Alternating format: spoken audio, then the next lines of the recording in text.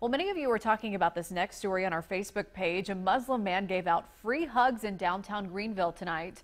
7 News reporter Christine Brown found him opening his arms as a sign of peace following the attacks in Paris. She shows us how people reacted to his hugs for humanity. Kind of gives me hope, you know.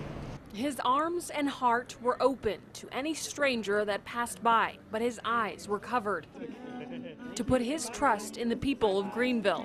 He's blindfolded. He doesn't know what people are going to do to him. It's just brave of him. Alen Barzenji is Muslim. He's lived in the upstate with his family since he was a child. I moved here when I was 5 years old with my parents in hopes of better opportunity.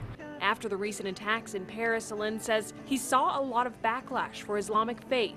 That is until he saw a video of another Muslim man, blinded, being hugged by strangers. And he knew he had to do the same for his home. I didn't expect that much positivity coming, but I had faith in Greenville. It's something that shows love, peace, acceptance. That's what this was all about. As he stood there for 2 hours, chilly and at some points in the rain, response was better than he expected. Many passed by, but many also accepted his embrace. Especially within that first hour. I mean, it was just back to back to back to back.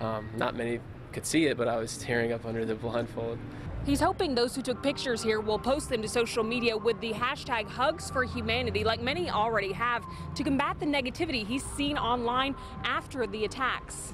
I'm not about the negativity. I always try to spread the positive vibes. He hopes those who didn't take the free hugs will at least keep an open mind to the Muslim community. Whereas, you know, some of us really just want better for the world. But for now, at least he knows that he and many strangers can still put their trust in humanity. Treat people like they're people. In Greenville, Christine Brown, 7 News. Alen says he only expected this to be a one-time event for Greenville, but after the positive response today, he says he might be giving out hugs again next weekend.